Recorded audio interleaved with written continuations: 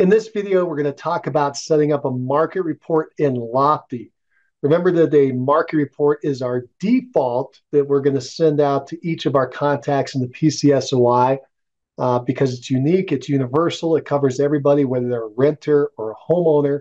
And so we're going to show you how to set that up. And again, this market report is a macro view of the contact's local real estate market. In fact, we're going to recommend you can do it either on City or Zip. We're going to recommend Zip. So let's walk through what it is and show you how to do it inside Lofty. So you're going to open up a contact record of a person you want to send a market report. So we'll go into Lofty. This is where we enter Lofty when we first log in. We'll go into People. And I've got my example sample people here, my fictitious people. We'll go down and let's do, I don't know, pick one. Let's help John here. So John, we're going to help him out and we're going to send out some information for him. We want to do a market report. So let's just walk through the checklist. On the top line, select people, which we just did. And here's an optional idea. You can narrow your search and speed up the process by clicking filters and then say search by a tag. So right now I only have 12 records in here, but if I had 1,200 or 12,000 and I'm getting a lot of internet leads or something else, and I just want to filter it down to my PCSOI real quick, here's what you could do. You can go over here to filters, click on filter, and then you can reduce it by any of these items. And I'm going to recommend tags. So you notice I just scrolled down to tags and I can select that right there. Let me show you the other thing. If this list just looks too big and you first go in there, you could just search for a filter. Say I want to look for tags. I click tags and it brings me right to it. And it says, hey, tag, include one of, and then I open this up and I can select any of the tags that are already in the system. Notice it's your tags and everybody else. So there's a lot. And that's why it's helpful to have this little search key. And I'm going to do PCSOI, and there it is, PCSOI. So I click on that, and notice my list was reduced to 6. So my list was 12, and now it's reduced down to 6 people.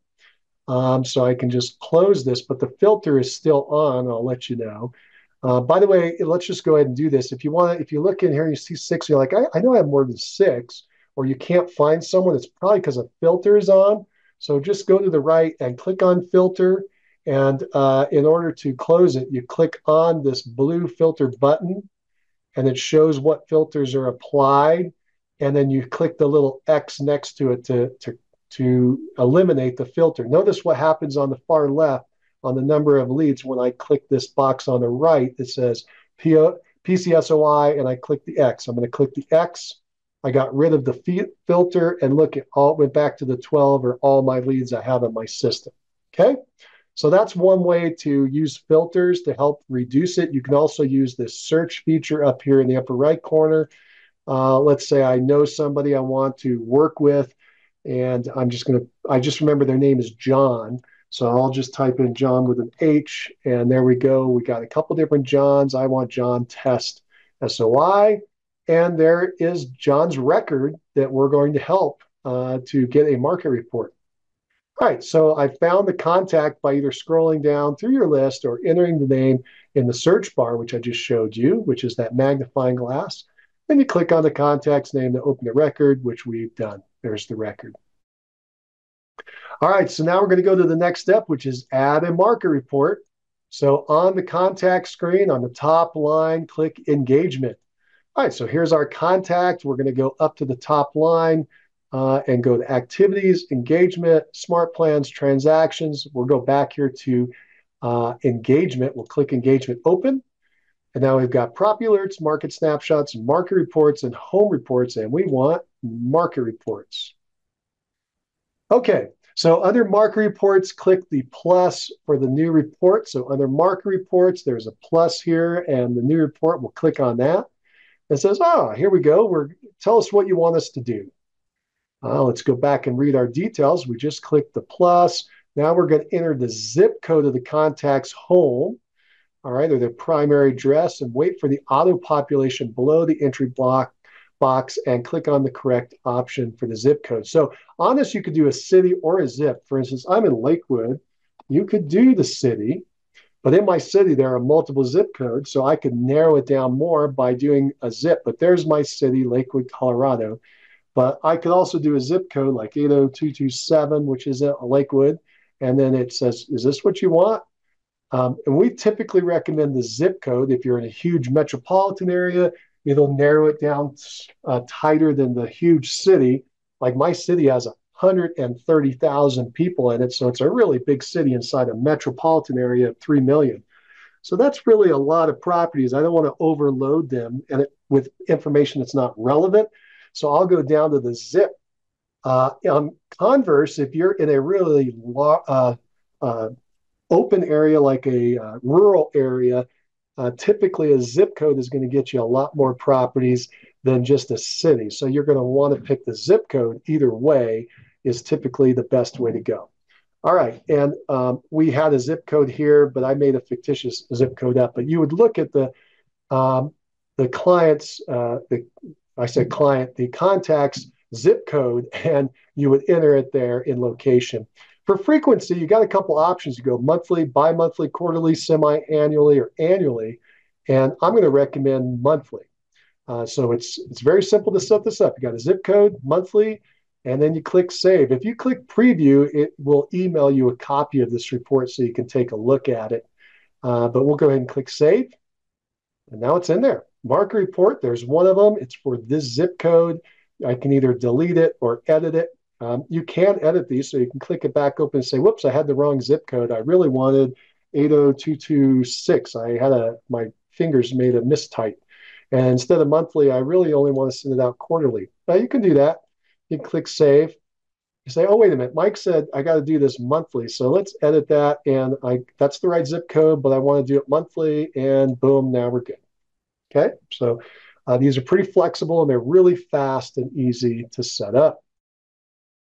So we entered the frequency. I kind of skipped ahead there, but we did the monthly. And then you can preview the report again by clicking the preview button, and it'll email you a sample. You can click the save button to launch the report, and you can edit the report, as I just showed you, by clicking that box. By the way, you can also delete it. So if you decide you don't like it at all, you can just go over here and delete.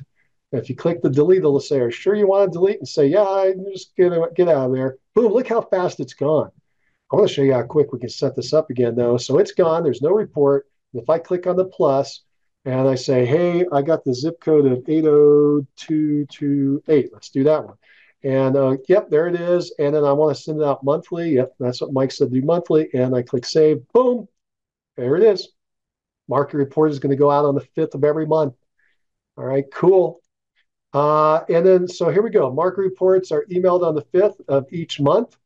After the statistics are pulled for your MLS, they're accumulated for the previous month, and then a report is created. You're going to repeat this for all your PCSOI contacts under Sphere. So let me go back and show you that. That's a really good reason to do this filter in the beginning. We have these 12 leads, but not all of them are PCSOI. So we do filter, and we go into the tag that we've created, and we're going to do PCSOI. Oops, there we go. PCSOI, and we click that, and notice it reduced it down to 6. The benefit of doing it that way is now I have all 6 here ready to go. I open up the first one, Tom. I say, hey, do we have a market report for Tom? And I say, no, we don't. Okay, wow, let's go ahead and do a report.